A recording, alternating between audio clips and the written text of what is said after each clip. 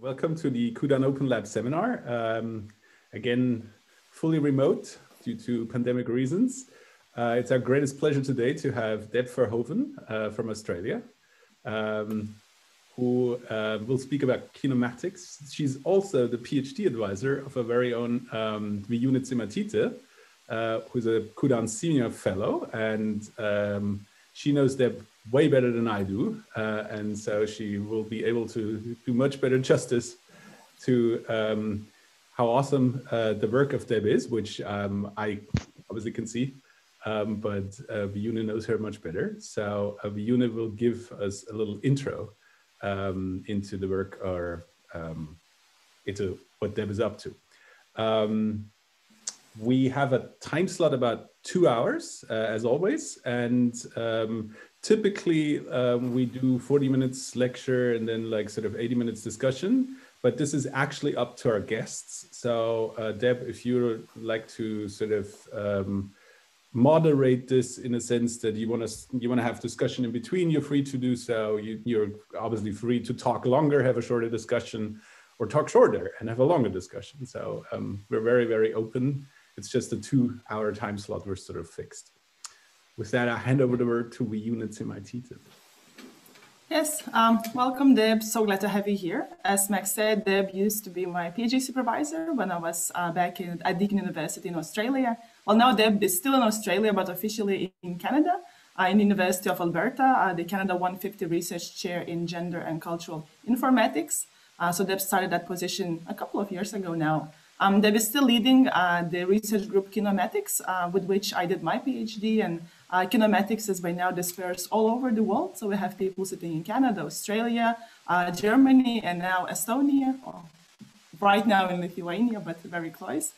Deb's research is looking at cinema and adding the gender dimension, and Deb works a lot with different interdisciplinary scholars, starting from network scientists and mathematicians, geospatial scientists, and I'm sure Deb will also introduce her work herself and also the team that we work with. So, but no longer do I'll give it to Deb, and really excited to have her here. Thanks, Deb. Thanks, Max. Thanks, June. I'm very happy to be here today, wherever here is. I guess we'll think about that as we talk about some of the ways in which I work with data. I'm going to share my screen if I can. Let's have a look.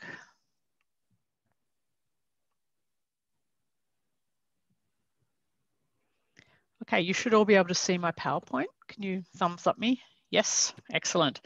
I am going to talk about the kinematics group, but the kinematics group, as June said, is quite dispersed, and it's dispersed in a number of different ways, not just geographically. We're dispersed by discipline, we're dispersed by academic rank. Some members of our team are not even formally academics, and that's fine by us. So I wanted to think about that idea of dispersal or diffusion or distribution as it pertains to the work of kinematics, which is a research team that initially began via a common interest in understanding not just the distribution of cultural goods, but an orientation to redistributing cultural goods. So thinking about the methods that we used to study culture, particularly cinema and the music industry, but also think about how that related to or was relevant to ourselves as a research team or as a research group. So what redistributions would we learn or acquire through our study of cinema, for example? And that plays, I think, to a number of very important kind of philosophical underpinnings for the group. So if you'll humor me, I just want to go a little left of field for a minute and think philosophically. And that will again weave through the talk. So the talk will be very pragmatic. I'll show you very small scale and larger scale examples of our work, but I also want to always relate them back to some of the kind of philosophical values that underpin the kinematics group. So one of the big things for us is how to think about how data and big data, in the case of some of the work we do, can be used to create a more open, diverse, inclusive, or ethical society. And that's really the core of it. There's no real point, I think, for any of us in the kinematics group. We're not a funded group in any way. Nobody's paid to work with us or for us. We're all motivated by a common interest in our collaboration and the meaning of our collaboration. Why do we do this work? And one of those reasons is that we wish to kind of use our skills and our collaboration to do more than just use data to describe. We want to use data to diagnose and propose ways to intervene. So it's beyond the description, in a sense. So much of what happens with data is simply counting or enumerating something that exists rather than thinking about what might exist. What happens if we do that, if we move from making our data more open to making data that produces openness? And it's an interesting move to move from arguing for open data to instead arguing for data that produces openness. What does that even mean? And how do you do that in practice? And I want to start by taking, in a sense, a good, long, hard look at myself, because that's where we all start in the kinematics group. We're always interested in what it is that we do from our own vantage, from our own standpoint. And I guess that's a sort of a fundamental feminist position to take, which is this idea that we all have a standpoint, and that standpoint, our vantage, our perspective, affects the ways in which we're able to work or collaborate. So this slide that I've opened on is an artwork by Anish Kapoor. It's in the High Art Museum in Atlanta. It's a headshot, literally. It's a headshot of many versions of my head. And I put it up here not just because I'm well known in my Instagram account for many selfies, but I want to start by talking about my disciplinary vantages, my backgrounds in digital humanities, in women's and gender studies, as someone who's studied cinema for a very, very long time and who's been a feminist activist in that space. And when I see something like this, of course, I'm drawn to my own background in cinema studies. I start to think about all the images I've seen of women looking at themselves in mirrors in the cinema. And there are millions of these that they range from films like Lady from Shanghai. I'm sure you've all seen these images. And if you haven't, I guarantee the next time you go and see a film, you will see an image of a woman looking at herself in the mirror. It happens every single time. But I'm also really interested in a film like Being John Malkovich, a film about a man who literally ends up inside his own head and he can't escape. You know, when you're setting up labs, and CUDAN might be an example of this, certainly kinematics is, you know, what you're striving to do is extend the intellectual capacity of yourself by leaning on and leaning into the skill sets of other people. And that is definitely one strategy for this idea of how to get outside our own heads. How do we engage with and alongside people that aren't the mirror image of ourselves, like you might see in this particular slide? How do we make connections personally, but also intellectually, based on who or what we don't already know? And there's a bigger sort of philosophical underpinning to that as well, which is the problem of, underneath all of that, how do we take seriously the lives of others? So not at the level of beliefs, you know, I'm aware that other people believe other things and I take that seriously, but at the level of meaning. So how do we do that without just explaining the worlds of others on their behalf? How do we do that by multiplying worlds, by creating a world, I guess, that in a sense means that we can all live our lives as variously as possible? Not just us, but other people as well. And so there's some of the kind of big philosophical questions that sit at the heart of the kinematics enterprise. This interest in getting beyond a superficial interdisciplinarity, I guess, is another way to put it. And one of the ways of doing that, of getting beyond the superficial, is to reflect constantly on how those relationships that we create and those relationships that we seek to create change us in the process of being with them. So it's about creating an openness in ourselves, not just producing openness as a product of our enterprise.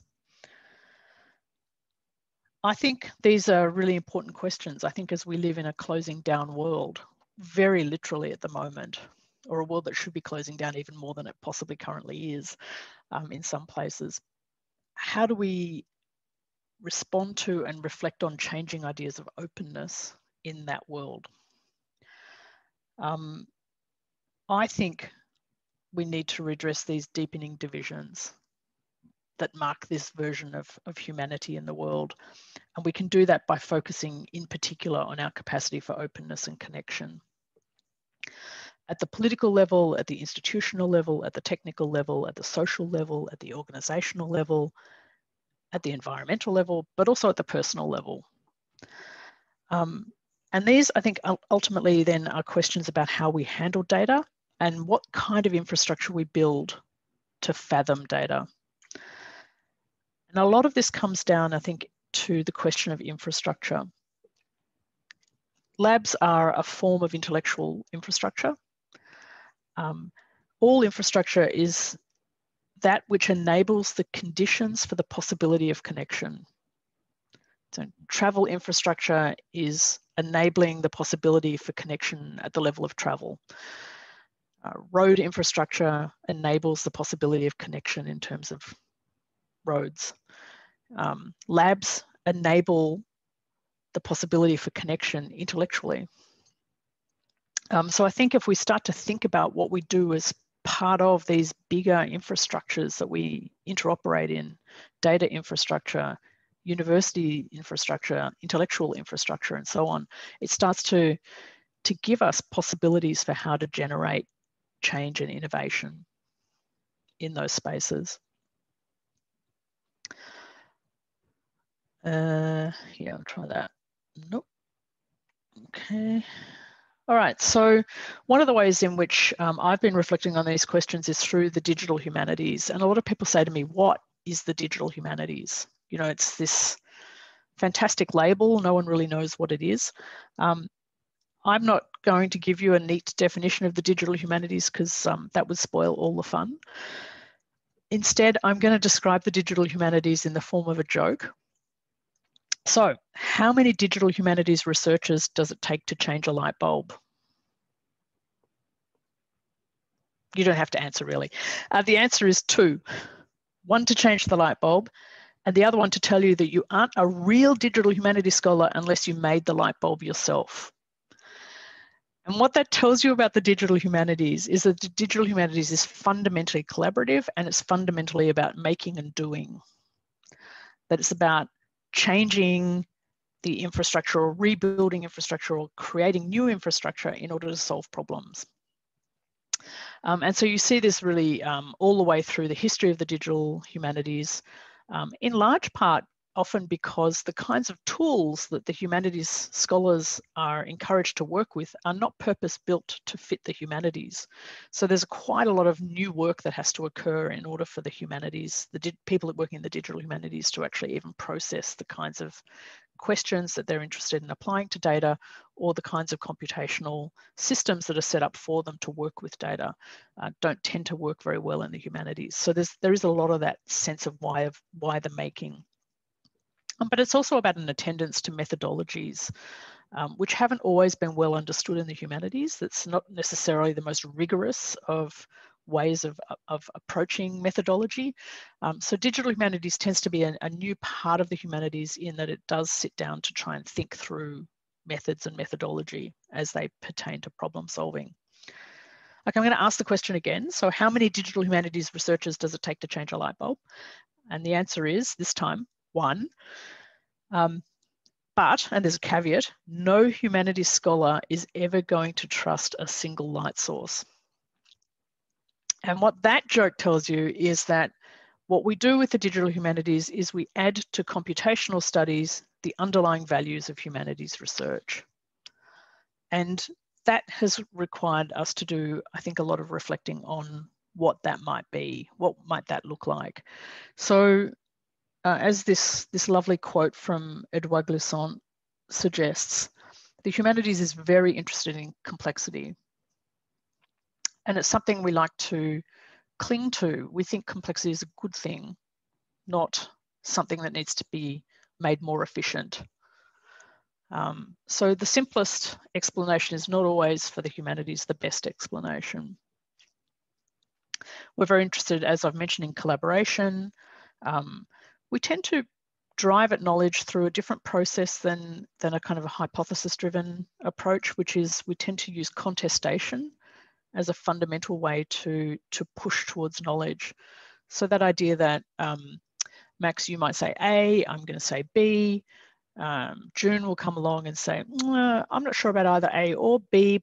What if we think about C in this set of circumstances, and so on. And that kind of contestation, that process of thesis, antithesis, new thesis, antithesis, and so on is a kind of familiar way for us to produce knowledge. And it's often one that causes a lot of anxiety and consternation, particularly amongst university administrators who think of us as a very cantankerous lot that can never agree on anything.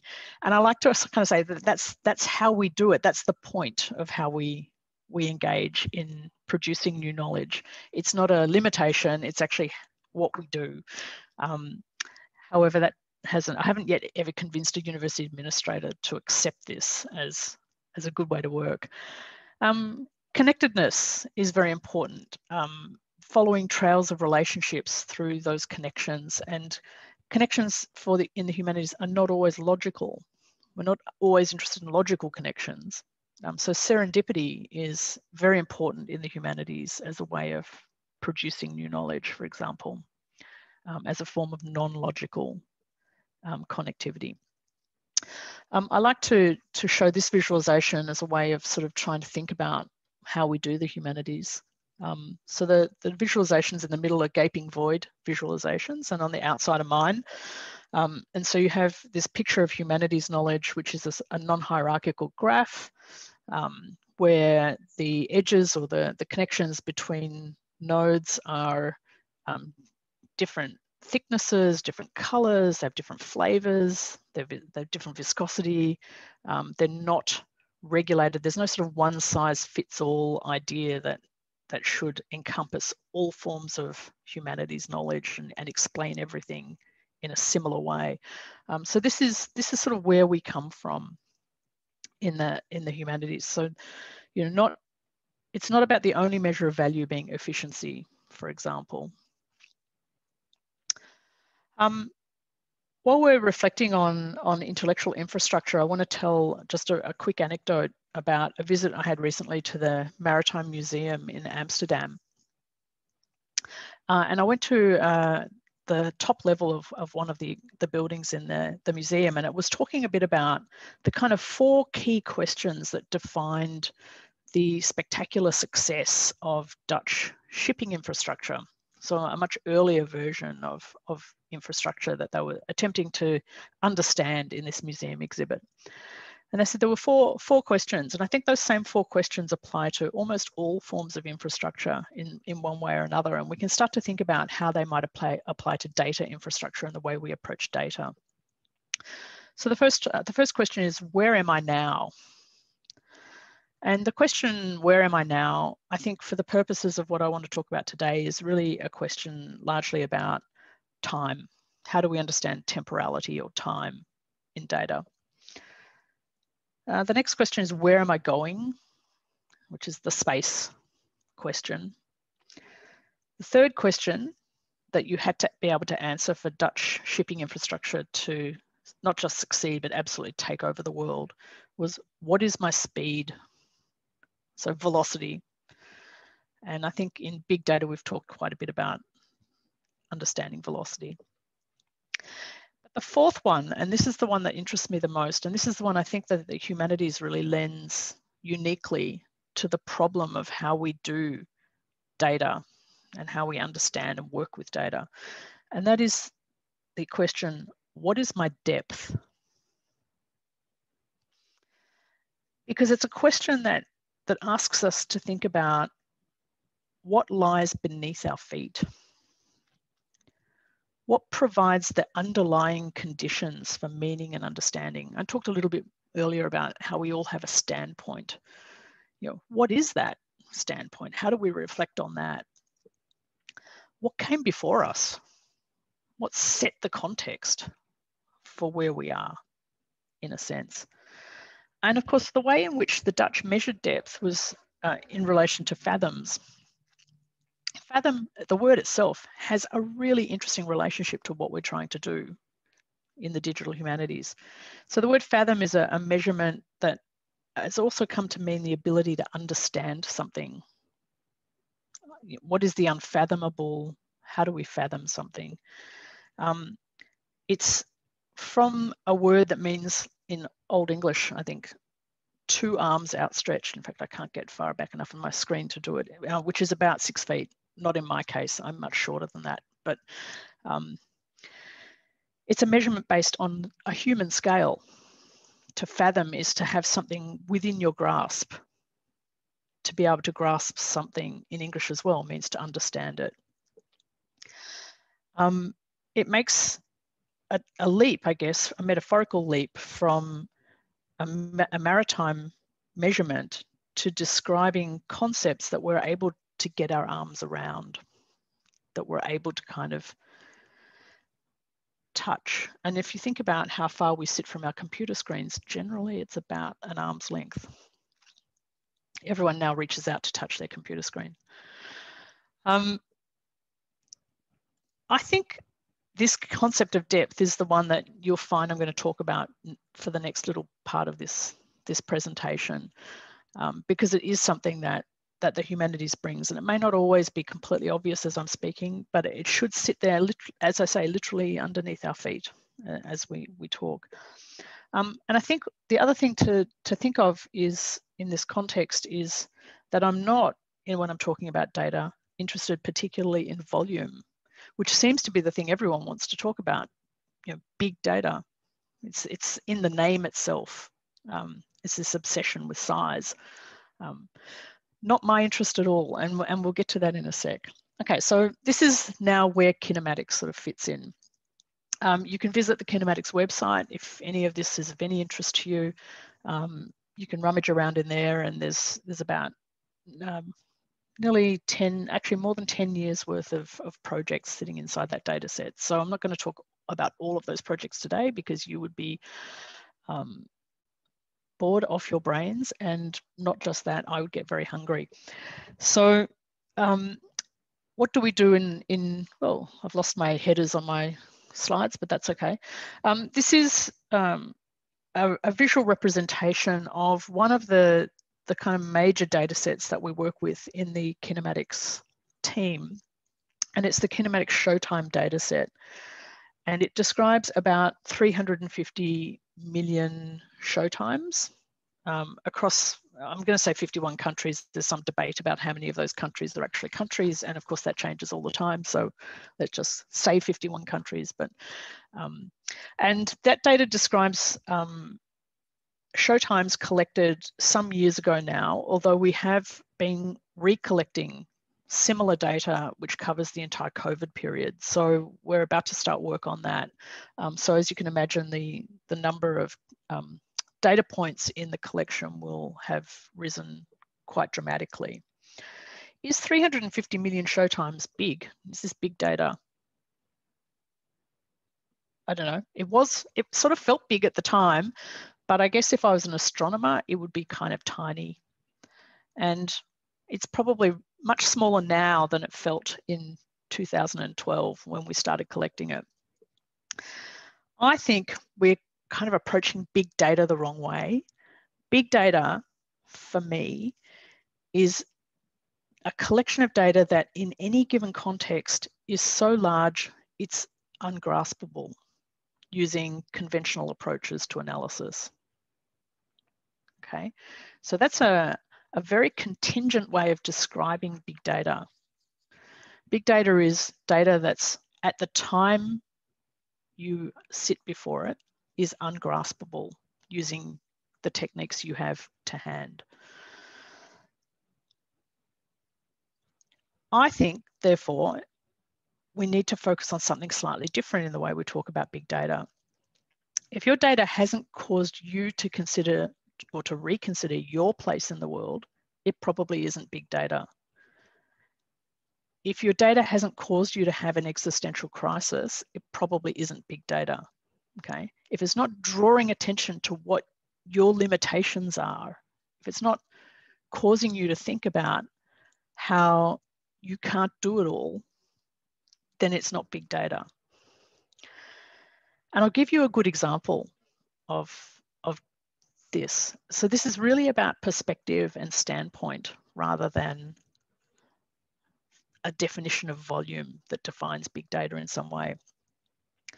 The UN collected data on forcible displacements around the world, and in 2016 they reported that 65.3 million people were forcibly displaced. And they tried, that's a very big number, they tried to help people make sense of that. So they said that's 24 people forcibly displaced every minute, which is about 2 people every time you breathe. If when you hear that, you find it hard to breathe, if it causes you to catch your breath, then I think you've understood this as big data. If you sit there kind of going, well, 2 into 24 is 12, which means I take 12 breaths every minute, and so on. If that's the way you approach the problem, then you're treating it as a factoid, as a kind of a manageable piece of small data. It's the same number. It's all in how you approach it and how you understand your relationship to that data. Big data isn't interesting because it's big. It's interesting because it's monumentally detailed and it's infinitely interconnected and it implicates us. It has ramifications for us. Small data brings the world within reach. Big data stretches you to recognizing what you can't grasp. It takes you beyond your horizons. It has epistemic implications because it pushes at the edges of what we can know and how we can know it. And it has ontological implications because we need help, particularly from machines, rather than just human-centered methods to work with it. You can't work with big data without yourself leaning into the interconnected world. You can't work with big data without recognizing that your disciplinary outlook is, in every aspect, touching some other. It's not how big your data is, it's what you do with it that counts.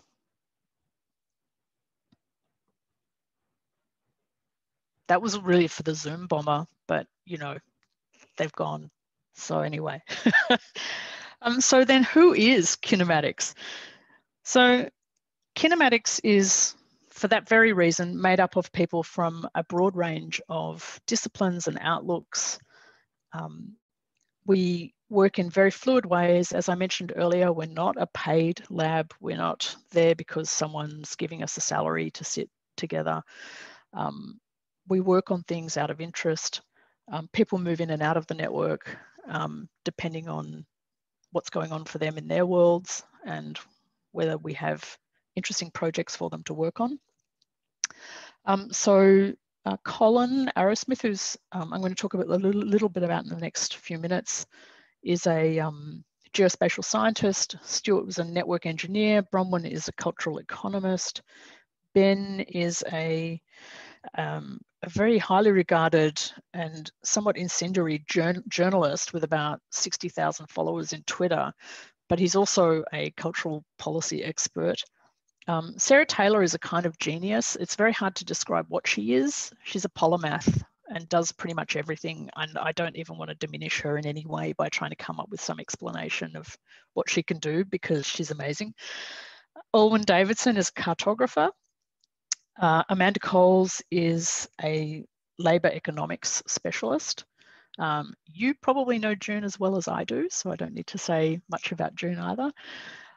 Kaska Muzial-Gabris is a network engineer in Sydney. Scotty Loist is a film specialist who works in particular on data pertaining to film festivals. Elizabeth Prommer is one of the top 100 most influential women in Germany, as according to a magazine article last week. And she's a media studies specialist and a sociologist. Paul Moore is a film historian based in Canada. Lachlan Simpson is someone who was so inspired by a Kinematics event that he went away and started crunching data for us voluntarily, and ended up helping us unlock or solve a very interesting problem, which I'll show you a little later. And Michelle Mancio is an artist who also happens to speak Greek and helped work with us on a particular project that was looking at Greek cinema. So, you know, we're an interesting bunch, and there's not a lot of similarity between us, although there are some obvious ones as well, which we can also talk about later. We work on a broad range of projects. So here are just a sort of a sample of some of them. And many thanks to June for designing this infographic. This really describes the Showtime database and the other major database we worked with, which is a sort of summary of music industry gigs, of metadata of where bands played and when, which we also did some quite interesting work with. All right, so where we started, and I think what kind of set us off on the most interesting journey, was actually some small data, not big data at all. And it was data about a series of film screenings and cinemas in Melbourne, Australia, that were established by the Greek and Italian migrant communities that came to Australia in the 1950s, 60s and 70s. And we were very interested. We did a sort of very, it was a 4-year project investigating those cinemas and interviewing the people associated with them, and trying to kind of recreate some sense of what was going on in that period and why Greek cinema in particular was so popular in Melbourne. So I thought when I first started this project, I was going to be dealing with maybe a handful of cinemas. There were actually 35 Greek cinemas in Melbourne in the post-war period. It was huge, and Melbourne, it's not widely known, but Melbourne is, or was for some time, the second largest Greek city in the world. So it's quite an impressive achievement, and almost unheard of by people who were outside that community, and yet quite significant. And so when we were interviewing the guys who ran that circuit, those circuits, they gave us lots of information, but some of the information didn't seem to stack up against other interviews that we undertook. And we often turned to the data to try and clarify things, to work out who was actually telling us the truth, or who was telling us something that more closely resembled what actually happened. So one of the first things we did is we mapped the cinemas according to census data on migration. And what you can see in this visualization is each census year, 1956, 61, 66, and 71, the location of the cinemas, which are the black dots, and a sort of scale looking at the percentage of Greek population in suburban areas. The darker the purple, the more Greeks in the area. So anyway, it doesn't tell us a lot. It looks pretty, but wasn't that interesting. So what we decided to do was actually animate the data. And this is what the animation looked like. We did this about 15 years ago, so I sort of apologize for the simplicity of a lot of the data visualizations compared to what you can do now with a package, but this was all, you know, hand-coded. So now I've watched this visualization about 600 times, so I'm gonna cut to the chase, because I'm sure there are more exciting projects to get on with. What you can see here is something very interesting, which is that the cinemas preempt community migration. So it's a case of, if you build it, they will come, which is counterintuitive. What you would expect is for a Greek population to exist and then be serviced by a cinema. By animating the data, we were actually able to produce something that we couldn't see just in a static snapshot of the data itself. And I think what this suggests is really interesting in relation to cultural amenity and how we understand the relationship of cultural infrastructure like cinemas and populations. and their relationship. So in dwelling on cinema as an infrastructure, we were also able to kind of think about these other reversals in terms of connection that we've been trying to philosophically understand throughout the kinematics enterprise. This is just a slightly more recent visualization of the global data where we, I just put this up for fun. This is looking at the relative concentration of screenings of comedies around the world. So where there's a peak, it turns into topography. Where you see a mountain peak, that means that there's a lot of comedies screening in relation to other genres, more than you would expect. And when you see a trough or a valley, it's because there's less. So this is a snapshot of data taken just pre-Brexit, I think. So I'm just going to pause there. And so you see in Southern Europe, quite a lot of laughing happening and not much laughter happening over in Britain. I maintain this is definitely a pre-Brexit kind of understanding of cinema topography. There's the US. Again, you can see who's laughing and who's not. Okay. Moving on kind of quickly because I want to get to the second half of the lecture, and I also want to have a little break so that we all don't have to stare at the screen for so long. We were interested in this, having done this animation, in how you think about that relationship between space, time, and change over time, and how you might do that, but in a non-animation setting. So one of the researchers working with us, Alwyn Davidson, the cartographer, spent quite a lot of time taking, again, a reasonably small data set, but trying to do something very creative with it, which is to think about how to capture multivariate data in a single snapshot. And she came up with these visualizations, which I think are quite beautiful. So what this visualization describes is cinema survival in post-war Melbourne based on a number of different variables. And if you have the key to the visualization, you can see what the variables mean. So the lines coming out from the center are time. So cinemas that survive the longest push furthest out to the edge of the circle. Cinemas that didn't survive, you'll see loop. The loop closes on the lines very close to the center. One of the things that Alwyn understood in looking at the data around closures of cinemas in Melbourne is that street address or GPS location or Latin long were not relevant to what she was trying to comprehend or understand. So rather than just use a Google map, which is what everyone defaults to when they're looking at spatial data, she examined the data and determined that in fact the most important part of the location was the cardinal points. So the cinemas in the north are on the north axis of this visualization, cinemas in the east are on the east axis, and so on.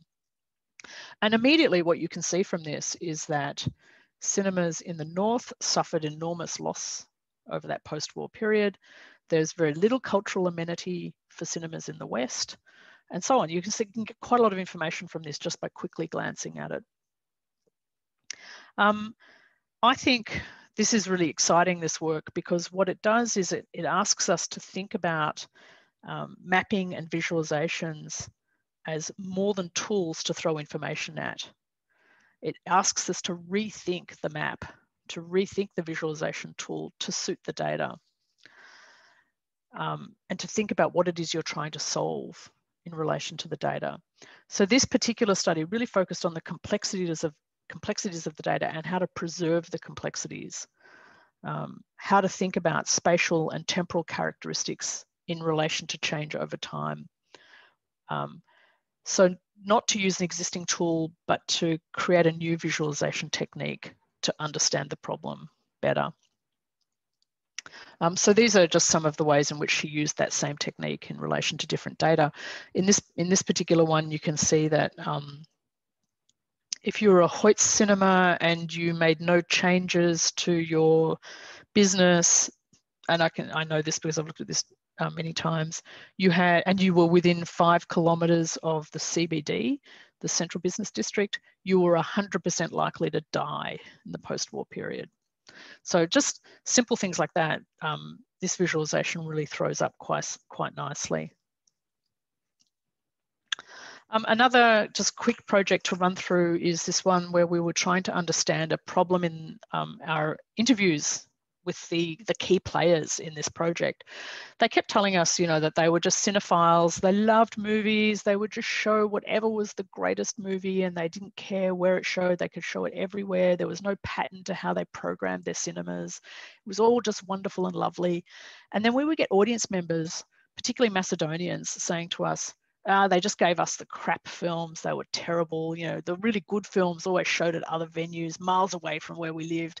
And we could never get to the bottom of it. So we thought we're going to use the data to try and figure out what happened to the patterns of distribution inside this circuit. And we decided to use Markov trees as the technique for doing this, which was sort of interesting. So, you know, for those of you familiar with how to do Markov chain analysis, we coded the theatres. We named all the chains via the kind of venue codes. And we tested 2 different types of films. One type of film was made by a production company called Anzervos, and they were like cheap, nasty melodramas, black and white, came out, you know, many of them, they were kind of produced very quickly, not a lot of quality control going on in that studio. Finos films were the big budget musicals. They took ages to make. They came slowly from one to the next, and they were expensive to distribute because the Greek distributors would ask for more money for these films to come out to Australia. So Anzervos cheap, Finos expensive. May I ask a clarifying question? Yes. What are the nodes in the Markov chain? So is it the cinemas that the movie is consecutively shown in, or? Yes. So okay. You'll see this is following films through different cinemas. Okay. So these are Anzervos films on the left, and they've all been given a number. You know, film 2137, film 2151, and so on. And then you'll see those films and follow them through each chain. And the chains, which are the alphabetical letters, are the cinemas. Thank you. So that's Anzervos. And this is just a quick section just to give you, Max, a little bit more clarity on how that works. And here are the Finos films. And here is a little bit more clarity. Now, one of the interesting things about cinema is, and where it doesn't really work to use Markov chains, is Markov chains don't really care about the temporal lag between each screening. It's just tracking generations, and each generation, as far as the Markov chain is concerned, is an equal distribution. But in cinema, it does make a really big difference. If a film is screened every day for a week, that's interesting. If it then lapses for 2 years and then screens again, that tells us a lot about that particular film. It's a repertory screening if it screens 2 years later, not a first release screening or whatever. So we sat down to look at this, and I asked Michelle, who was working with us at the time, if she could imagine revisualizing the Markov chain so it expressed something much more specific to this particular case study. And so she reimagined the Markov trees as actual trees. So these trees are olive trees. They're actually representations of Markov distributions, but with time added. So the length of each branch and the distance between the leaves is the amount of time that's lapsed between screenings. So this is a comparison of Anzervos films and Finos films that started their distribution at the Melbourne Town Hall, which was a very big and expensive venue to hire. It had an enormous number of seats, I think something like 5,000 seats. And as you can see, the Anzervos films were not screened much at the Melbourne Town Hall. It's a scraggly little olive tree without much going on. Whereas the Finos films proliferated and flourished if they started at the Melbourne Town Hall. This makes a lot of sense because the Phenos films were expensive. You wanted to sell a lot of tickets, so you needed a big venue with lots of seats. And Zervos films didn't attract the same demand in audience, and so they tended not to do very well if they started at the Melbourne Town Hall. This is the Doncaster Theatre, which was a suburban theatre, much closer to a working class audience, and possibly one that included a lot more Macedonians. And you can see here that the Zervos films, in fact, did a lot better than the Phenos films. You have these very long branches in between the Phenos films, which they weren't really screening much at the Doncaster Theatre. That's just a close-up. This is an Zervos tree with a number of different films on it. So when Michelle produced these visualizations, she talked a lot about how she herself as a young child had been to see films, Greek films, in some of these cinemas. And she drew on her memory of some of the advertising slides, like this one, which was shown at the screenings that she went to, and childhood books that she saw as well at the time. And she talks about how when she came up with those visualizations, she was very interested in remembering how the film screenings felt to her. That's part of what she was trying to capture in the visualization, is that feeling of being at those screenings, at seeing those films. And it reminded me a lot of this poetic quotation from Alfred Korn, where he says, "The idea hard to get in focus is not how things looked, but how the look felt then and then now." So he's asking us to imagine not just the feeling of something as a memory, but the feeling of something as history, as having an experience that carries across time, perhaps differently or contingently. And I think this is really interesting because he's asking us to think about our own inner life as a witness when we come to these events that we're attempting to describe with data. And when we look at data itself, we're looking at that distinction between when the data was and when our engagement with the data is, as two things. And there's a dual feeling that we have to try and come to. The feeling of what the data captures and the feeling of our engagement with the data and what it captures, if that makes sense. And to, in that sense, think about these underlying algorithms of feeling that also occur with the way we approach data. How's everyone going? It's sort of, I've got a little bit more to say, but I know also that we've now been sitting still for a long time. Should we have a stretch? Always. Always. I'm about to get to part 2 of the talk. We're not trained in 2 hours. Well, you're doing better than me. I find I'm like, 45 minutes tends to be about my limit in anything in life anymore. Okay. If you'd like to have a break, we can do a break. So no, we're going for epic movie length now, not short films. Okay, good. Epic movies. We have a cinema here that you can buy wine and go to the cinema. And when you order the wine, they ask you, do you want short film, feature film, or epic? and there's a line on the glass according to which one you want. I always go the epic, which probably just tells you more about my alcoholism than anything else. But okay, I want to get back to this idea of depth, right? Which I keep circling around because I do think this is the thing that the humanities brings to the discussion around data. And I want to get back to this idea of looking and feeling. So this is a picture of me looking at a Turner painting.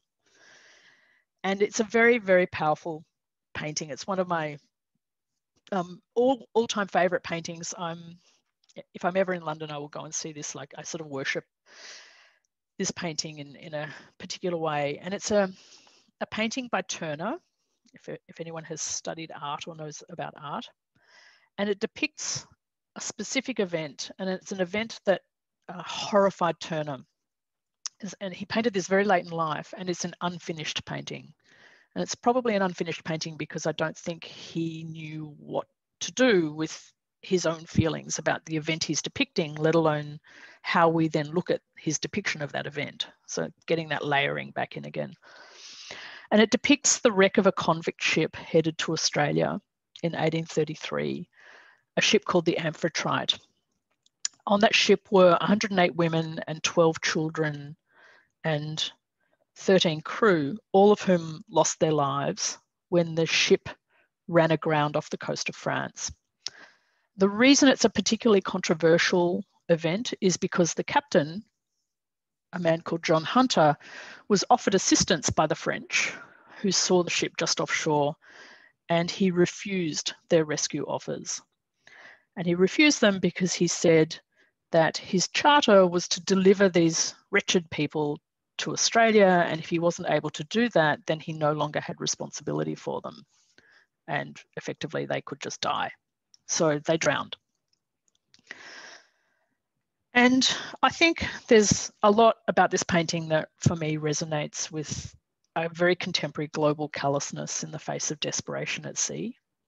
And we've had years now of watching refugee crises in Australia in particular, but also in Europe, that's involved this kind of desperation.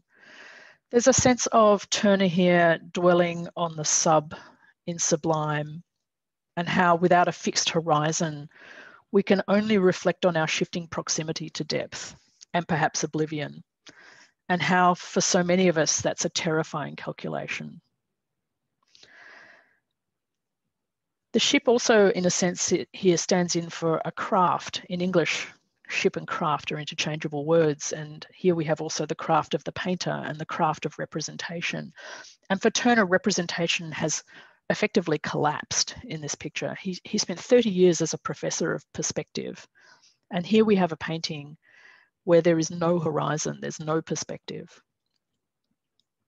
So what happens when representation itself collapses, when we don't have a perspectival or a moral anchor anymore? I think, Turner is sort of asking what or where is the point? Where do we draw the line? He's asking us to think about that because he's not offering it. The challenge here is to find perception in the incoherence, the moral incoherence, but also the representative incoherence of what he's painting. So he's drawing you in from a very specific to a much more generalized existential crisis, not dissimilar to the one I was talking about before.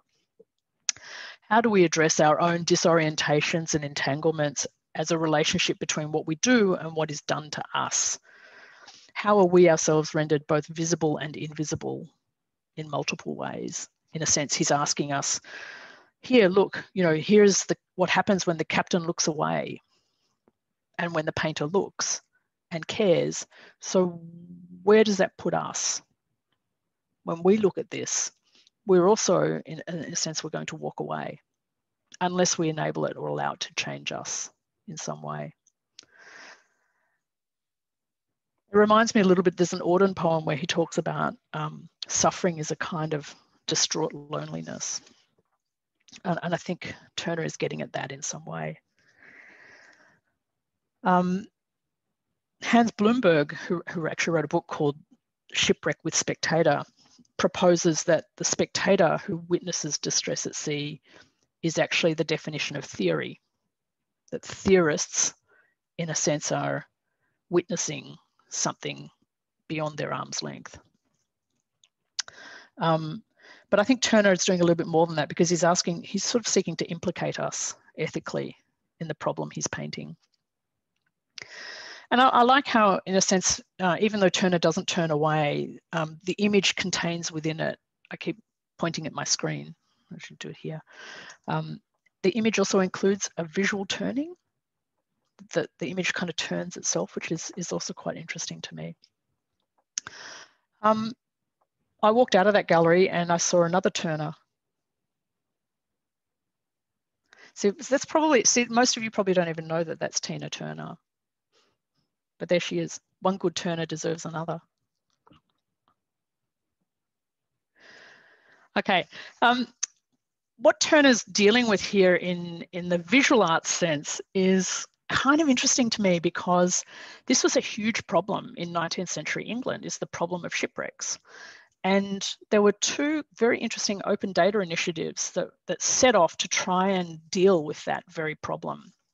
And they're both reasonably well known. The first is Robert Fitzroy, this guy, who set out to redress the belief that the weather was innately chaotic and that we could actually understand the weather with data.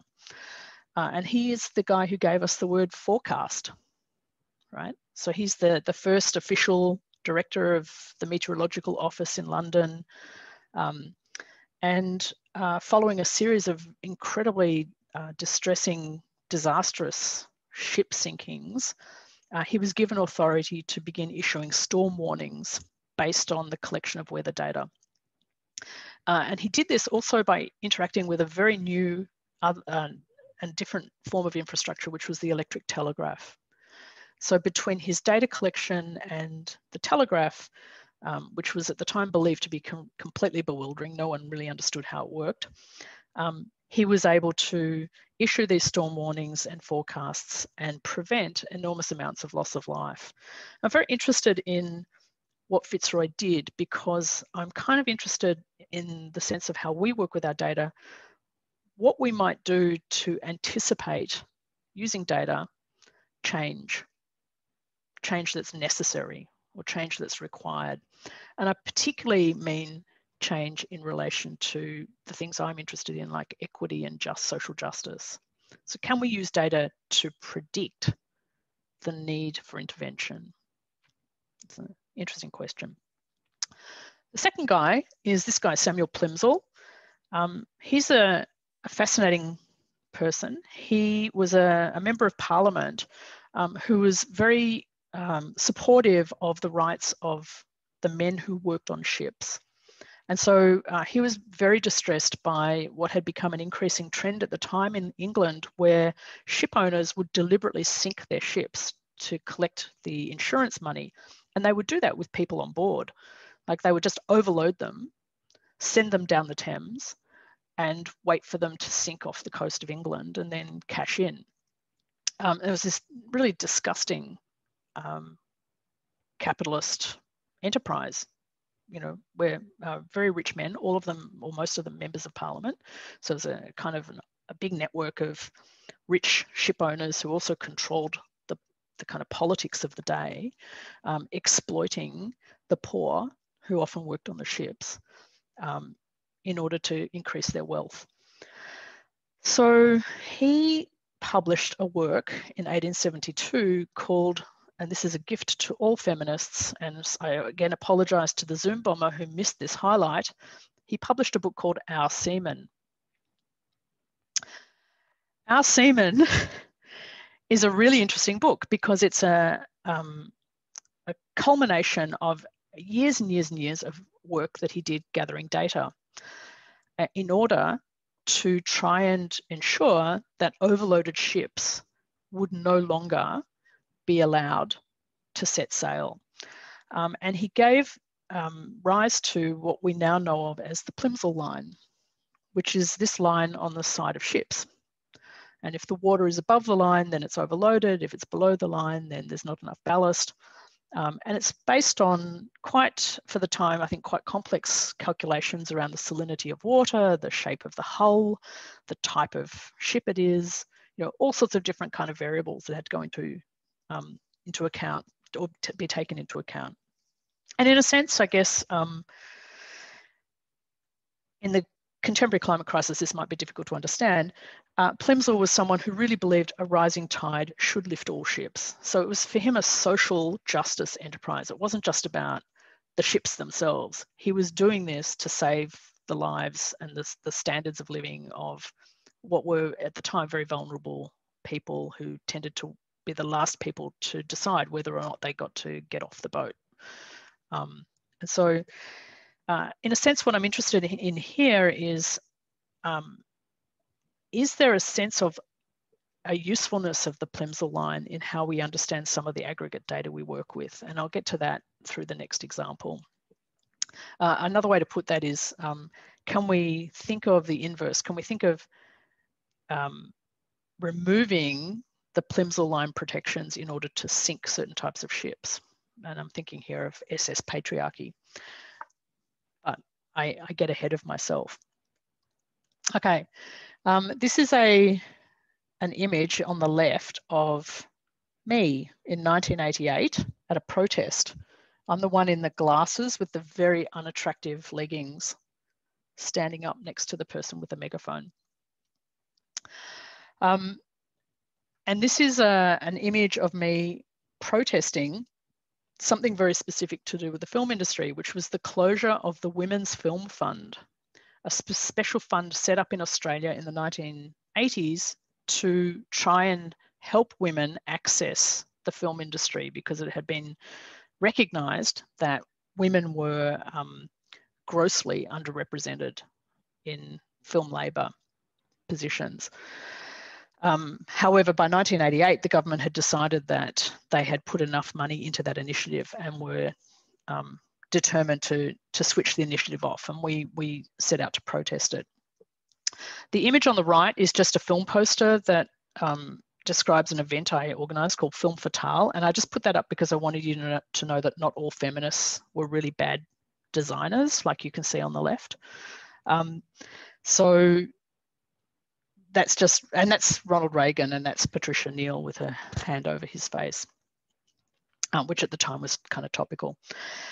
Okay, so in 1988, that's what I was doing. So I've been an activist in the film industry for a very long time. In 2016, so fast forward nearly 30 years, I'm sitting at my desk looking at my email, and in comes an email from the same organisation responsible for the Women's Film Fund. They've changed names, it's the same organisation, Screen Australia. And they were releasing data outlining the percentage of women in key creative roles in the Australian film industry. And I opened it, not expecting anything particularly good to happen, but you know, whatever. I'm a doom scroller. I opened the email, and not only was the data bad, which it was, the participation rates for women were terrible, it was stunningly bad. And it was stunningly bad because the statistics were worse than when I started my activism in the film industry 30 years earlier. So over a 30-year period, the participation rates for women had just not, it's not that they hadn't improved, they'd gotten worse. And I had one of those searing, mind-blowingly angry, I think, moments. I call it like a sort of searing midlife crisis moment where I was so incandescent with rage and despair because I felt I'd failed at the one job I'd set out to do, which is improve the lives of women in the film industry. And I know it wasn't my personal fault. I kind of do get that, but midlife crises are always about hubris. So at that particular moment, it really did feel like it was my personal responsibility and I had somehow stuffed it up. And several things occurred to me all at the same time. The first was I didn't want to release the data yet again because, every time you release data like that, you make women in particular think there's no chance, that this is just somehow natural. 30 years of bad data, maybe that's just what that industry is. Maybe it's always going to be like that. And it occurred to me by not releasing it, by withholding the data, that I was also then acknowledging that data itself has a kind of power, that every time we release that data, it does that. And it also occurred to me at the same time that we must, there must be something we're looking at from the wrong perspective, from the wrong vantage. And it occurred to me that we needed new approaches after 30 years of policy experimentation, none of which had worked, right? So what were we looking at incorrectly? What was going wrong there with the data we were looking at? And I realized, of course, that the problem was that by gathering data on women's participation rates, we were implying that women were somehow the source of the problem. We weren't looking at the beneficiaries of the persistence of systemic domination. We weren't looking at who benefited. Who benefits from 30 years of domination? It wasn't women, and yet we kept collecting data about them. What would happen if we flipped it and started to look at the behaviours of the beneficiaries of the system and work out how to change those behaviours, rather than expecting women to change their behaviours, women who are not in a position to create change?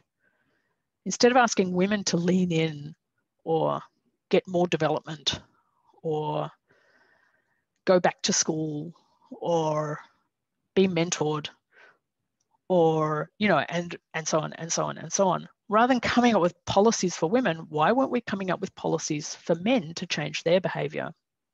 Because they were the ones that needed to change, and they were the ones in the position to create change. So what I then thought I should do is collect data on men in the industry. So this is a visualisation of the Australian film industry over 10 years, between 2006 and 2015. Source nodes are producers because they make the decisions on who gets employed.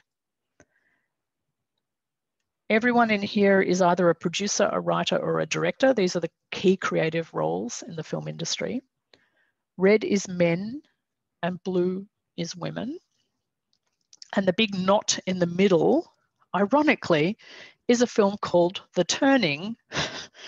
And The Turning is a portmanteau film. So it's a tight knot because it's a big film made up of a number of small films. So there's an enormous number of people all working closely together on that particular production. So one of the strategies that Screen Australia wanted to experiment with around the time that they released this very, very, very bad data is the idea that women should work with women. They thought this would actually solve the problem somehow. If you look at this visualization, you'll see pretty clearly that there's lots of groups of men only. These are men who only work with men. There's another one there. There's a lot up here. There's a lot here, and so on. And what we discovered in just statistically examining this network, that of the 218 producers who were men in this diagram, 89 did not work with a single woman in a 10-year period. Average team size of 4. That's a shade under or around 41% of all male producers working in a 10-year period in the industry didn't work with a single woman. Men who worked with a token woman, right, that's one woman over the entire 10 years, 75%. Okay, 75%, 3/4 of male producers in the Australian film industry over 10 years worked with a woman once. How often was she a director? A film director? Okay, once. And she came from France and was brought in by the French distribution company. The solution then wouldn't be to get women to work with women, would it? The solution would be to get men to work with women, maybe. That would be the immediate solution you might grab from something like that. Okay, so I'm looking at this data and I think to myself, this is not enough for me just to describe this situation. I really need to figure out how to intervene, and intervene more meaningfully than to make women change their behaviours. How do I intervene in this? Who does that? The answer is police and counter-terrorism agencies. Police and counter-terrorism agencies take this kind of data and they identify the key players when they're looking at the mafia or drug cartels or terrorist cell networks. They look at key players and then they take them out. What would that look like in the Australian film industry? What if we just stopped funding men who don't work with women? Maybe that's a solution. I don't know. These are the men who don't work with women in the Australian film industry. I call them the gender offenders because it's in honour of criminal network analysis, which is the technique I'm using. So these are the gender offenders of the Australian film industry. And the great thing is I know that guy's name. I know that guy's name. He's like the jackal. He's He does work with women. He's worked with one woman once. I know that guy's name. I know all their names. We could actually stop funding them tomorrow. Wouldn't cost anything. You wouldn't have to set up a program. You wouldn't have to administer any funding. You just stop funding them. Why don't we do that? I don't know. That's the German film industry. That's the German gender offenders. That's the Swedish film industry. That's the Swedish gender offenders. This is Australian academic research funding. Red is men.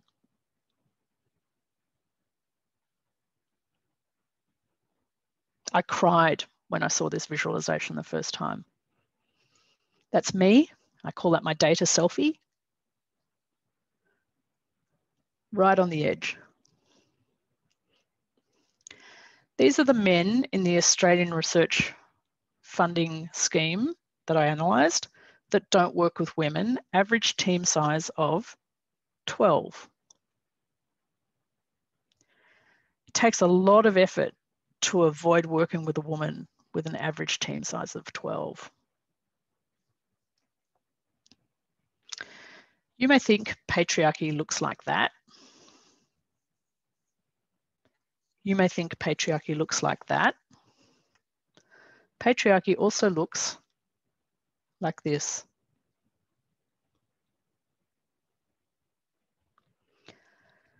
What this data exercise asks is, what does it mean to give weight and shape to relationships?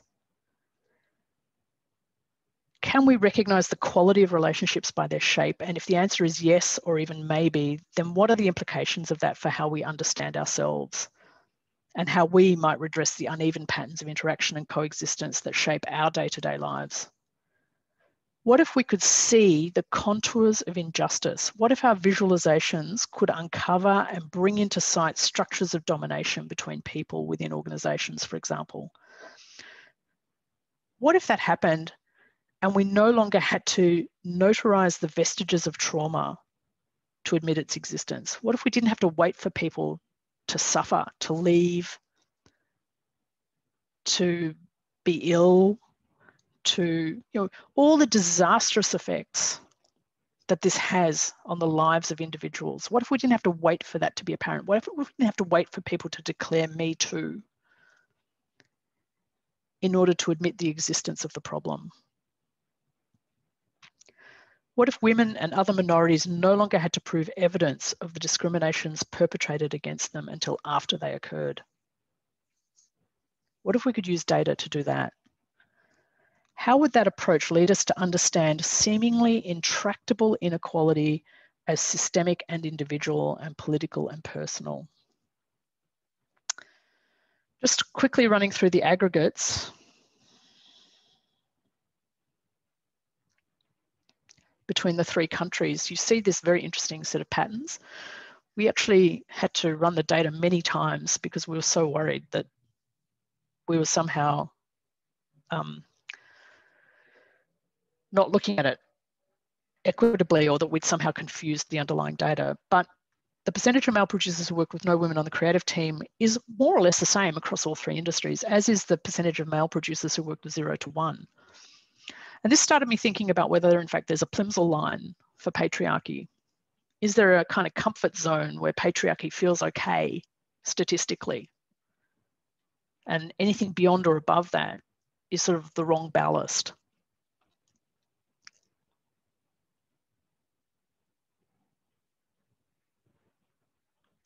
Also kind of similar. These are the funding programs that we analysed, and you'll see also quite interesting similarity in the statistics. The total leads for each of the research teams. These are linkage infrastructure grants, and these are National Health and Medical Research Council grants. Sort of sits around the same. The number of projects with equitable or better numbers of women for both programs was 4%. And these are the names of the men that tended to get funded. And you'll see David very prominently positioned at the top there. Interestingly, though, the most lucratively funded name, the name that gets the most money, as opposed to the name that's most commonly funded, is, and again, where's our Zoom bomber? It's Richard, also known as in English as Dick. So you know, do we have a diversity problem in research funding? No, we do not have a diversity problem in research. Diversity is never the problem. We have a diversity problem. Too many Davids are being funded, and we need to stop this, and we can use data to do it. Okay, so do we have a Plimsoll line problem? Actually, that was an interesting one, and it led us down the path to really thinking more deeply about the underlying operations of networks. And I won't bore you with all the detail because I want to finish up so you've got time for questions. But if you look here at the different countries and different variables inside the networks, like modularity or assortativity, you'll see that there is in fact quite interesting disparities between the networks. So although the aggregate statistics look very similar, so at the aggregate statistical level, you might think my patriarchy is the same as your patriarchy, is the same as their patriarchy, and so on. Actually, under the hood, if you lift the hood up and look at the engine driving the relationships, there are very, very different characteristics in the networks, and consequently, the kinds of strategies that you would need to intervene in those networks would differ. And there's a kind of nuance there. So here, for example, is my attempt to model what would happen if I took out all the gender offenders in the Australian screen industry. What would happen? Would it produce more openness in the network? Would it enable the network to be more open to variation, to minorities, for example? So in this particular version, we took the men out successively, one at a time. Although we did other strategies later in different models. How many men, how many gender offenders will we have to take out of the network in order to change the network? And the answer is pretty much all of them, because the network in Australia is highly modular. So if you take Harvey Weinstein and throw him off SS patriarchy, someone else will just come up and keep steering the ship, and it'll probably go a bit faster because you've lost a bit of ballast. So it doesn't work just to take the men out. I'm not going to bore you with this next example. I'm just going to whiz through it. This is, we also did similar analysis of board networks in corporate companies.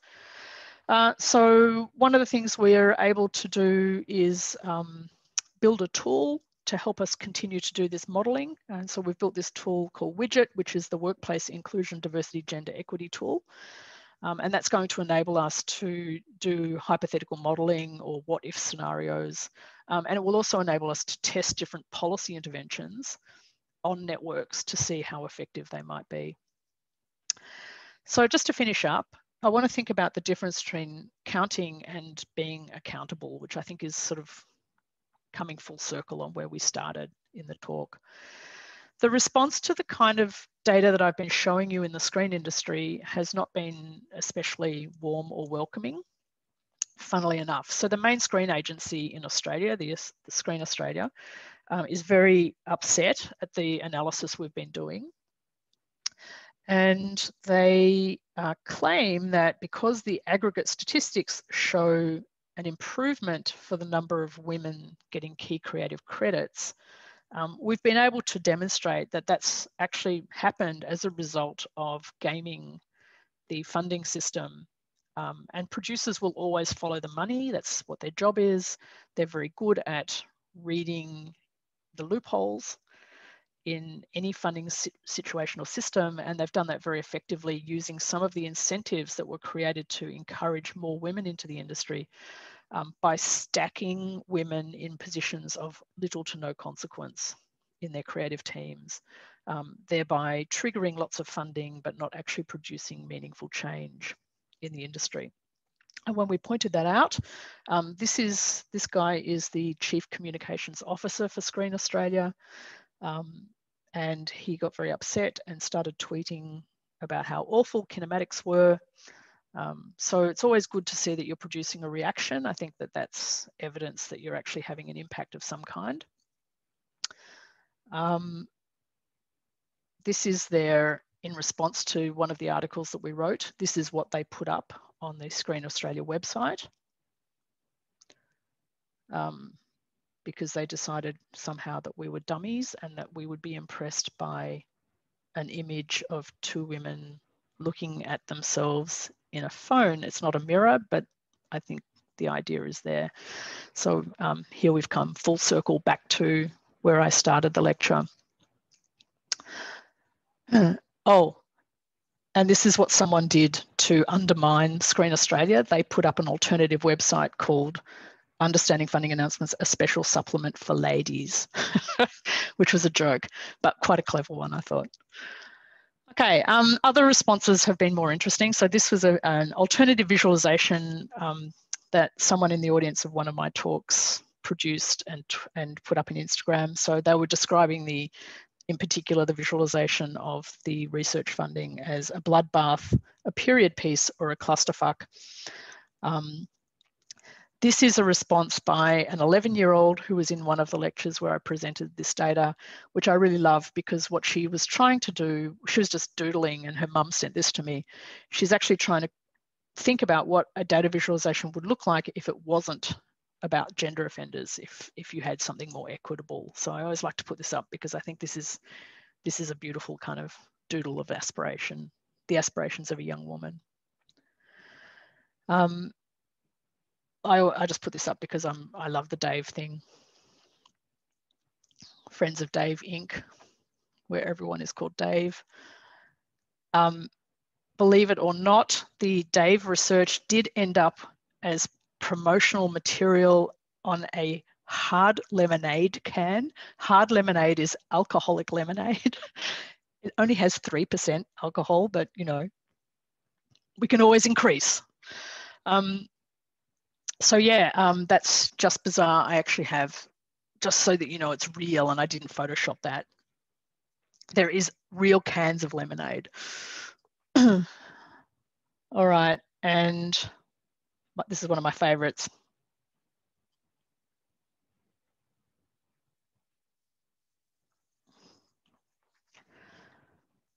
I like to have this as my screensaver.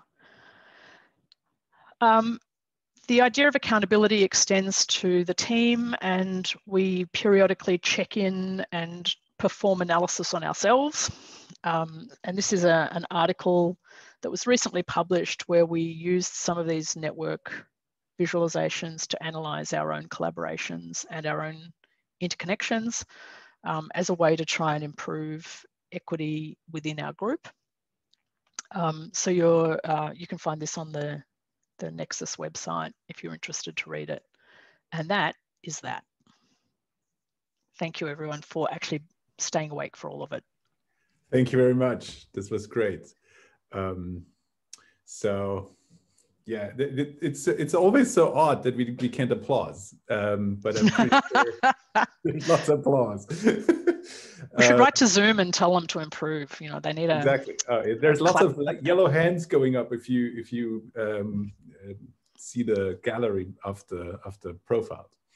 So this was very exciting, and there's lots of very, very interesting overlap, and even things where you have that you ascribe to digital humanities that resonate a lot with my own kind of thoughts on things, but I don't want to occupy this. So questions from the audience.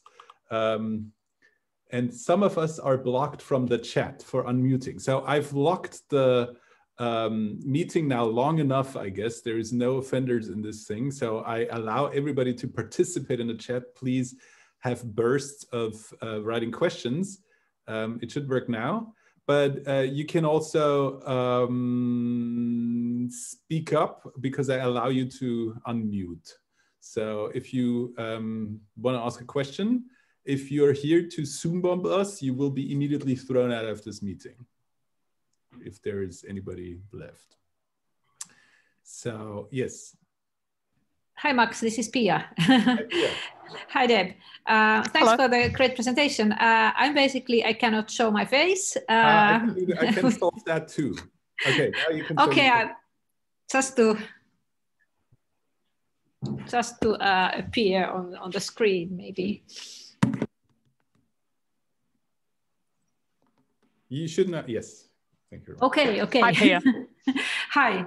Thank you for very interesting and touchy talk, because of course myself as a filmmaker, my background in film is of course really much related to this gender issue topic, but trying to stay a little bit out of that. So these crafts that you presented, they were really really powerful way to actually really show through your visual perception the differences between quantities and masses. I don't myself do data analysis. I'm not the calculator. I'm the data analyst. As that's not my background, but fascinating. Thank you. You're welcome. Hello.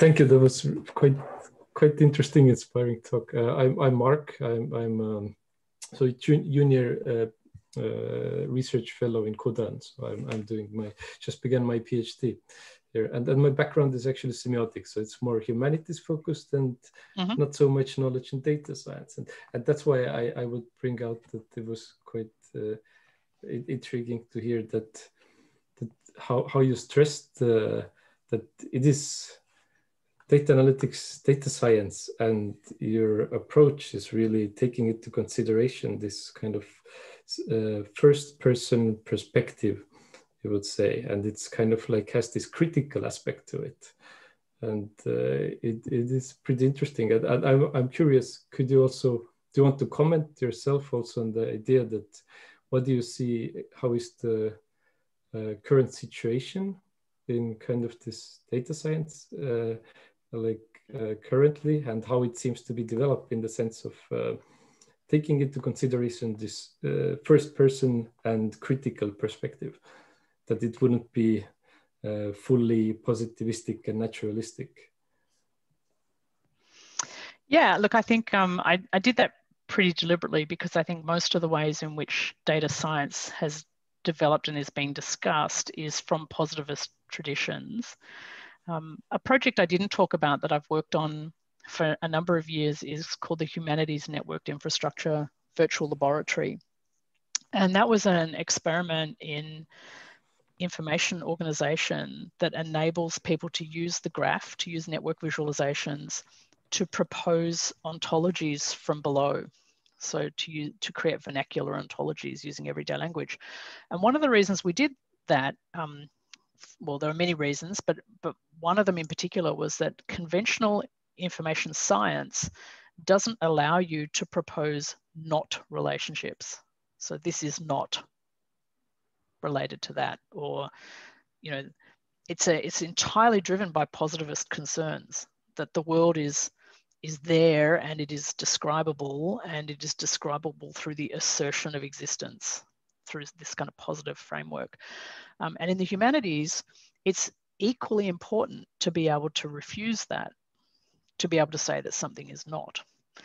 And again, that I think comes back to that value of contestation, of complexity, of contingency, which are things that positivist thinking tends to try and make more efficient and reduce. And for the humanities, it's actually about producing much more in terms of complexity. So, you know, a typical graph is built from a triple. What we were hoping to do in the Honey Lab is make the triple capable of being much, much, much more complex and have an enormous amount of detail and nuance, rather than just a simplified structured vocabulary that you would see in a typical information graph. So yeah, I mean, it's a really interesting question to me, because the problem of positivism has turned up in my work in lots of different ways, and even though that's not always the key problem that I'm trying to resolve, it certainly was in that particular project, the Honey project. Yeah, thank you. May I add something, yeah, kind of I sort of, after art history, doing a PhD there, entered a physics lab in network science. And one of the key striking moments why I'm very hesitant to use the word digital humanities to describe what I'm doing is exactly that kind of being rooted in philosophy, ontology, hierarchical descriptions of things and stuff like that. While if you go to network science, particularly systems biology, but also electric circuits with, where the gates and computers come from, these kind of relations are basically part of the game. You just have to, you have in biology, you have links and you have inhibitors, and there is and or not, whatever gates. And so the interesting thing is that if we sort of go full out to the natural sciences, one of the interesting things is that all these things we find as problems in the humanities all of a sudden are researched by thousands of people, which ironically, systems biology is quite funny because it has a higher percentage of women than the philosophy we think is humanities like, which is quite funny. Yeah. And I think you're right. Yeah. And so this brings me to this one thing. Like, I had many questions and things, but there's one thing I would like to go to, which is this idea of using sort of police and counterterrorism methods. I had a neighbor in Texas who worked for a qualitative intelligence agency doing stuff like that.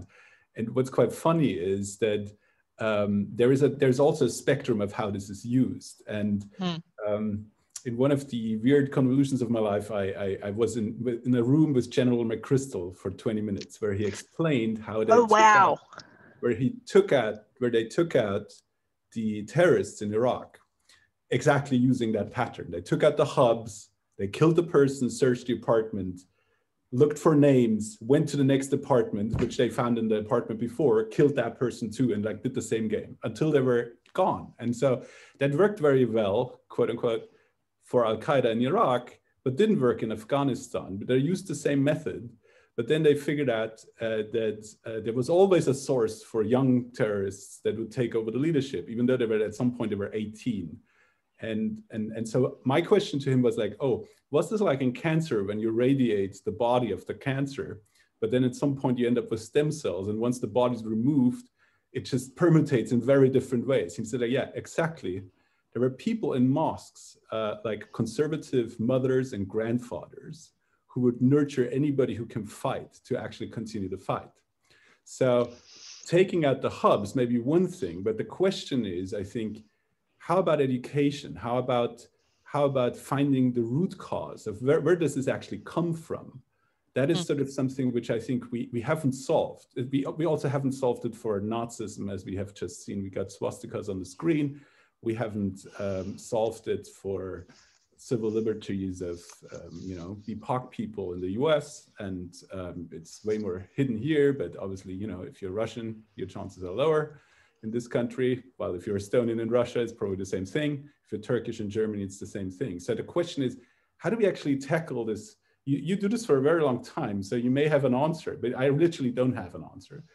How do we actually tackle the root cause? I think there are several things you've said there, which I think are really interesting. So the first one is, whilst it might have worked in Iraq, it didn't work in Afghanistan. And I would argue that that might be reflected if you were to do deeper network analysis at the level of the attributes of the network themselves. And so modularity would appear to be higher in Afghanistan than in Iraq, for example. So, you have that sense of the network folding back in to cover for the gaps when you take someone out. When I showed the original visualization of the gender offenders, you would have seen the hubs were quite close at the center, but around the edge, they appear looser. And criminal network analysis, they call those isolates. And initially they would disregard them because they would say, oh, we're only after the big players in the middle. Later generations of criminal network analysis has looked at those isolates and said, actually, they're very interesting, because what they tell you is you don't have all the attributes you need to connect them to the center. They're there for a reason. You're not looking at the right attributes. And so I did that analysis on that particular cohort. And what I discovered was that there was something that connected those isolates around the edge to the center. It wasn't age, it wasn't color, it was class. So it was education. They all went to the same private boys' schools. And so what you're saying about, you know, this cultural system that sort of sits behind and enables the network to be sustained, in the case of Afghanistan, it's the mosques and the education system and so on. In the case of Australian screen industry patriarchy, it's private schools and class. These are old, what we would call in English, old boys networks, right? And it's a classic encapsulation of that.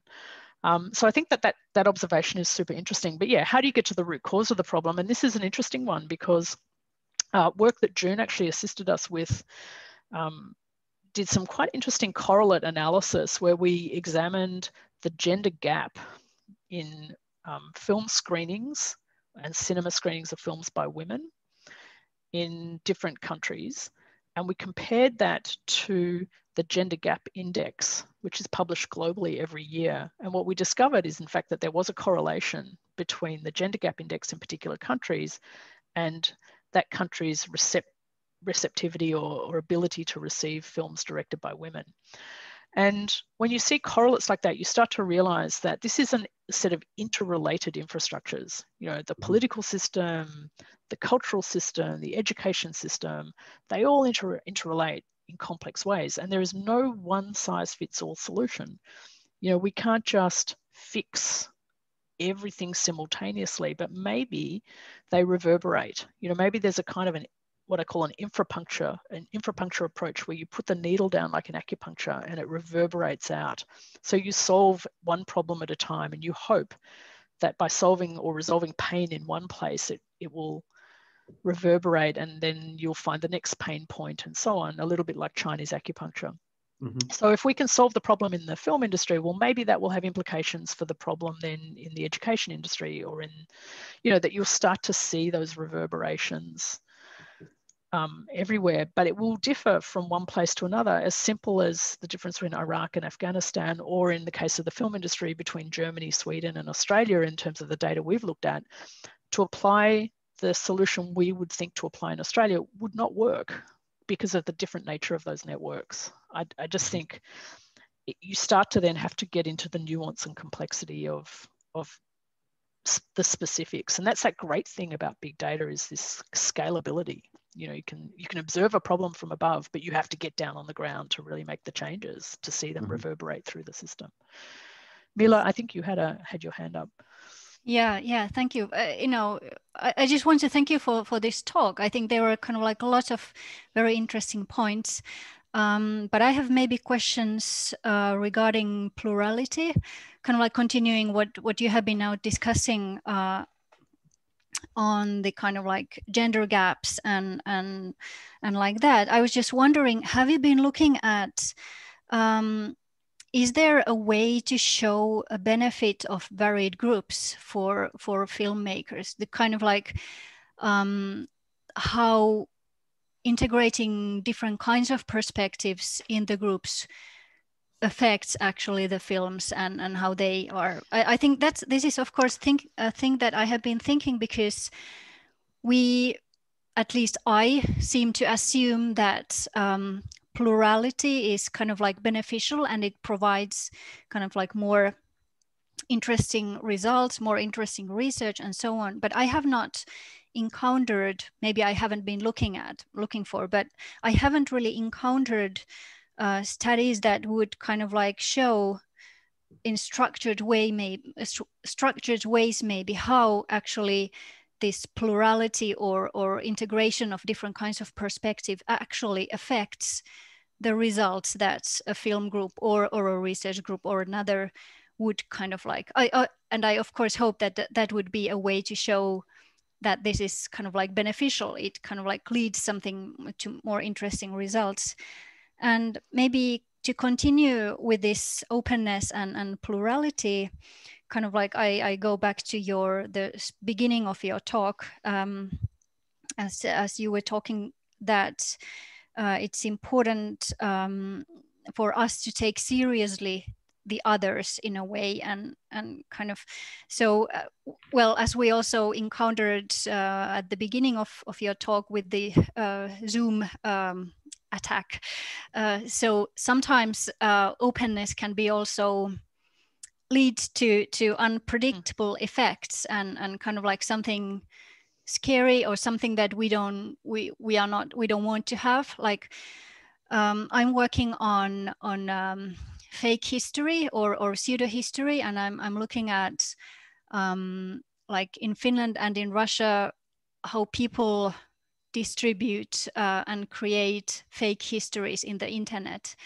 And it's kind of like interesting to look at how these infrastructures allow democratization of knowledge in a way, but at the same time, it of course leads to results that we don't necessarily, or it's difficult to appreciate, or it's difficult to understand where it actually comes from. So it's kind of like mixes the kind of like the perception of truth in a way.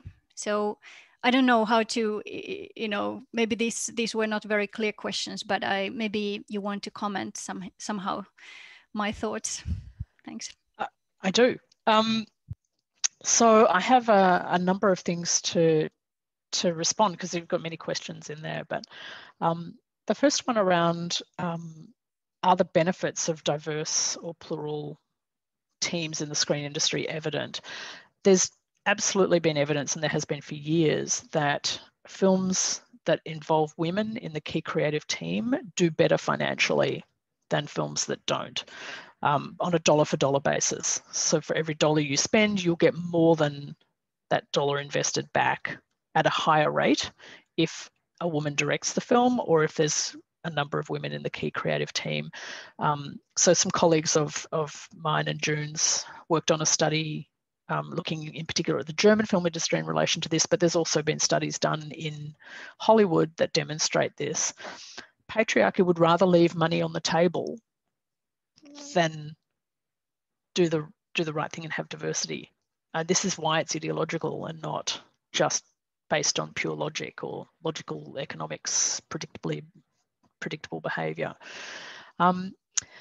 Related to that was two things I wanted to say. The first is, clearly in relation to plurality and diversity, our studies are very limited. We only look at binary gender. The world is not a binary world.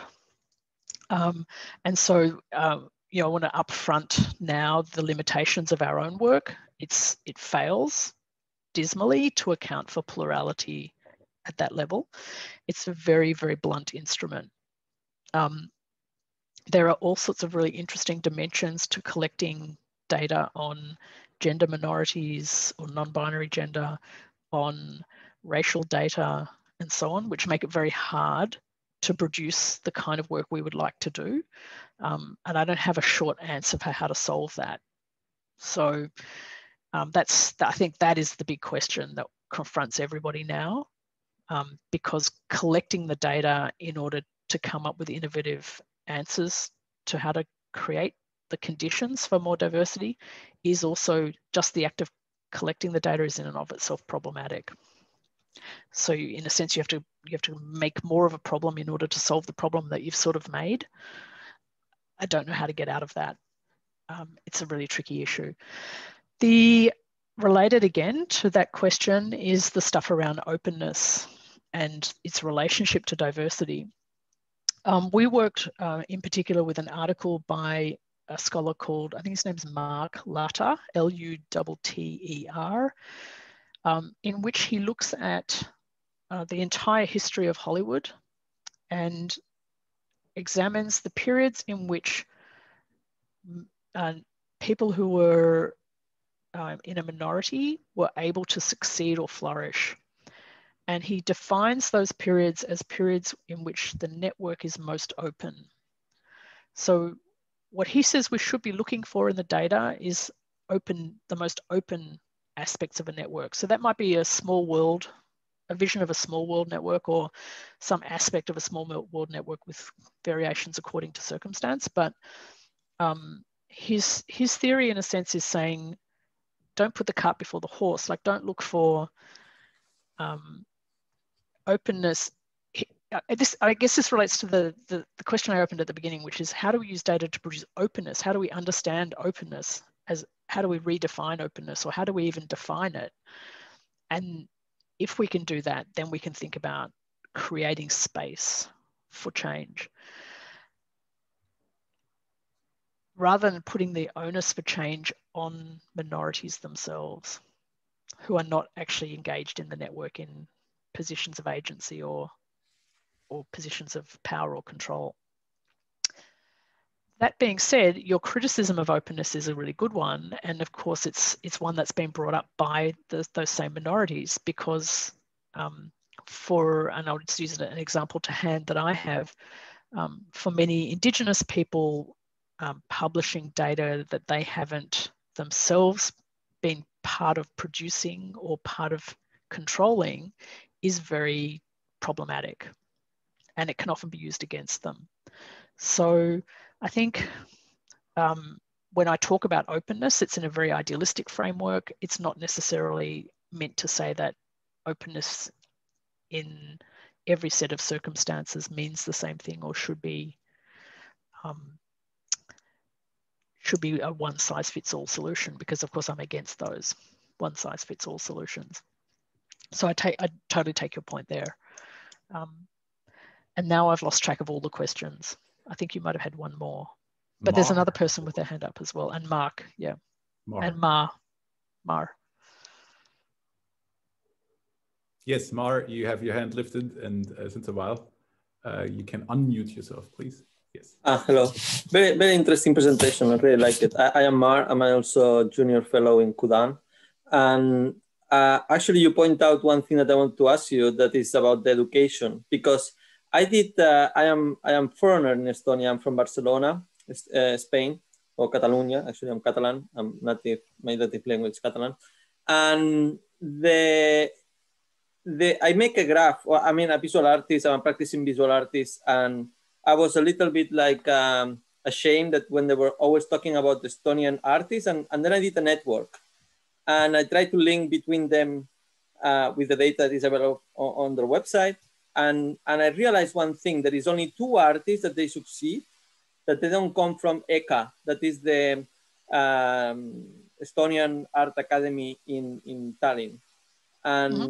And one, it succeed in Estonia is Katja Noviskova, when was acquired by MoMA.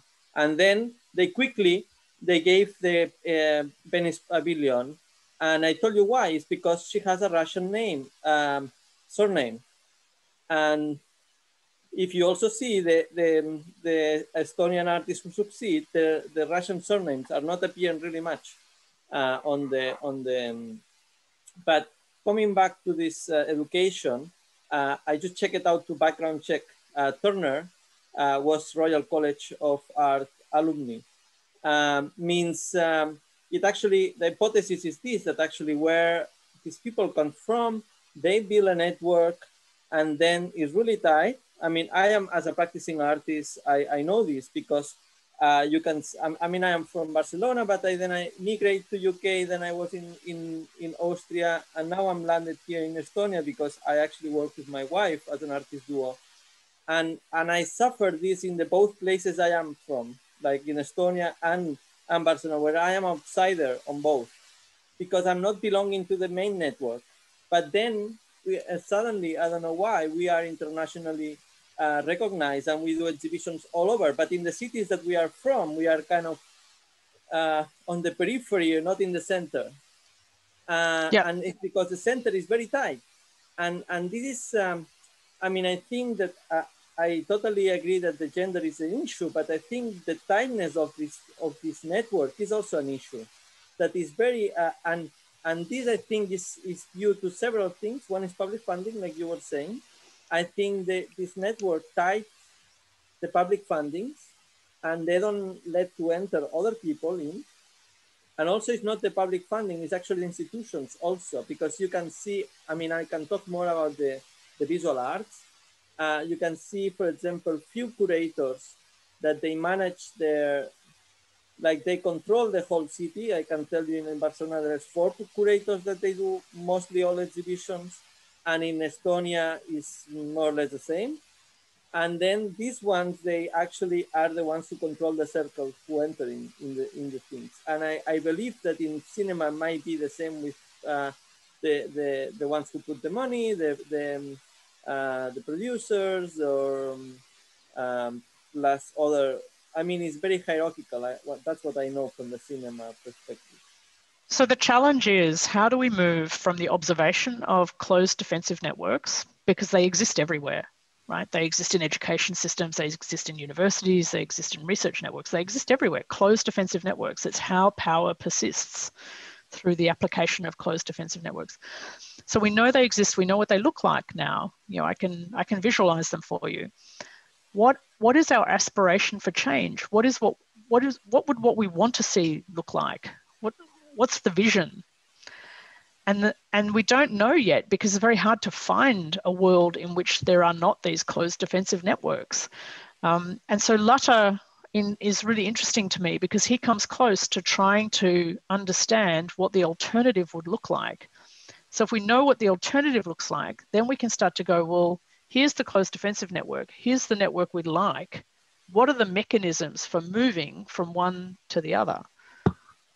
And what would that look like in a policy context?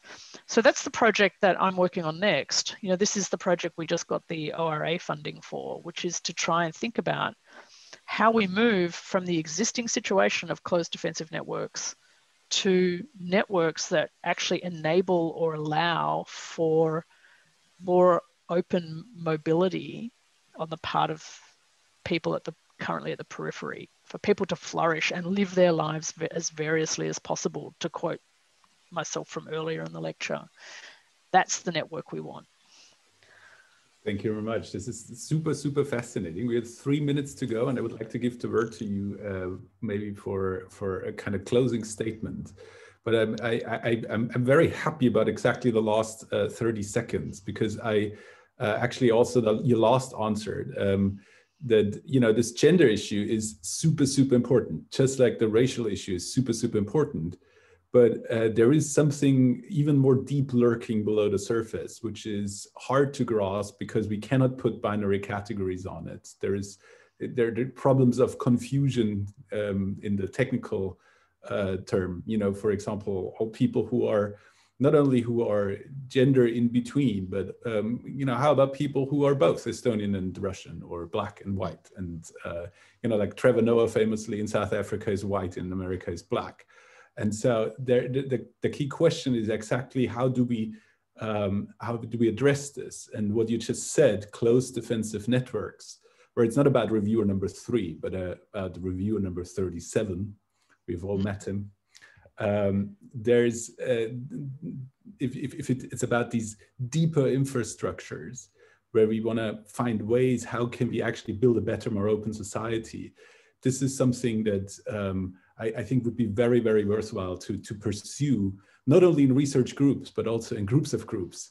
And I do think that the funders who want to, for example, fund multidisciplinarity have this big problem. They are aware of it. They've tried around since decades how do they actually overcome this kind of problems of multidisciplinarity, of invisible colleges, and so on. And so I do think that this is actually, we can make a very, very, very big contribution to society, because there is just no solution, and the solution will probably be found by research. We have to look at the data. I think that's the cool thing. And I would like to underscore what you said at the beginning and multiple times throughout this thing. It's not about opening the data. It's about using data to produce more openness.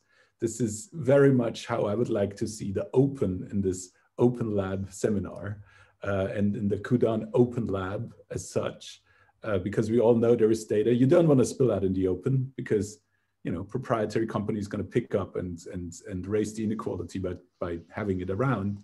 While a true openness in a true open society may, for example, entail that we keep our data, or some of it at least. So I would like to give you the last word on this. So we're very, very happy to have you here. And we could go on for at least 2 hours. I have enough questions. I'm pretty sure many people have. So thank you very much for all this. Oh no, I just want to say thank you. I mean, Max, it was a really great session, and I really appreciated the questions. They were spot on. I think that as you just described, it's about understanding and redefining openness as our objective in the broadest sense of social justice, and not just thinking about the data as the numbers. Mm-hmm. You know, we have to think about the values, not the numbers. And that's the most important message to remember whenever we work with data. Thank you very much. This was great. Next Monday.